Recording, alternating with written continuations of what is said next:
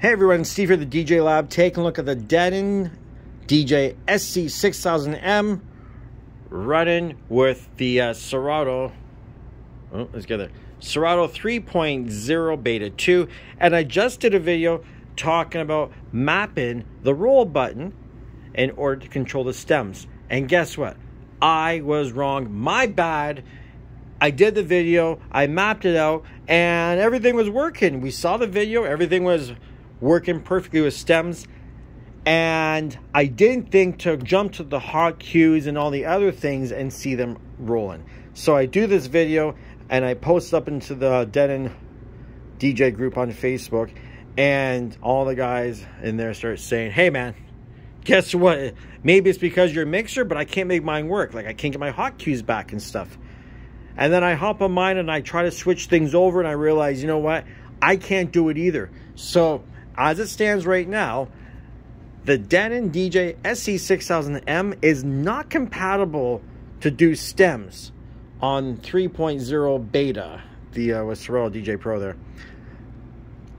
But luckily for me, I have an S11 and I got the pads. Now I know for a fact as well too that the Reloop Elite mixer that I have would work with this as well too. So, you know, all I can say for the Denon owners currently right now, I really like the S11 as a standalone mixer as well too. So now it's not 4-channel, so that's a bit of a downfall. But this is an option. I would think that, you know what, running these on Serato works really, really well. You know, the waveform is really good on it. And then when you have the functionality, you got waveform here, waveform there. You have everything you need basically, right? And then as soon as you want to browse, you got screens on both. Or for instance, maybe you just want to leave this on the touch effect and just use that like a chaos pad, because you have everything you need right here. So there's some things that are kind of doubled up here, but you can always map this to do other things as well too.